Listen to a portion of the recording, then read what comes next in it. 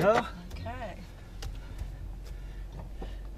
There's going to be a lot of activity, a lot of people, a lot of excitement. I woke up a few times last night, you know, thinking, what are we going to do here? What are we going to do there? And, you know, and you know, the veterinarians from Mexico are also coming, and I think people from wildlife services will be there as well. Because you work on different animals, you never really know exactly what you're going to see. So you make use of the knowledge that you've accumulated over the years. You make use of that to make a decision on the spur of the moment. Because, like for instance, a surgical root canal that we're going to anticipate doing today, I don't know if it's ever been done on a jaguar, Glenn.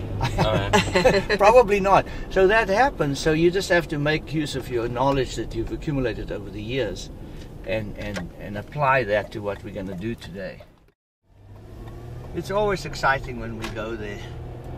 And, you know, it's usually a big thing because there's a lot of people involved in the zoo, and we always want to promote things for the zoo so that people realize what a zoo is all about. I know you and I talked about that.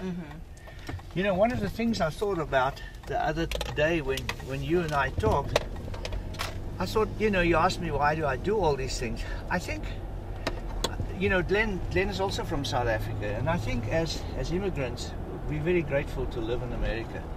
And I think to do something back and give something back for nothing is really something I like to do.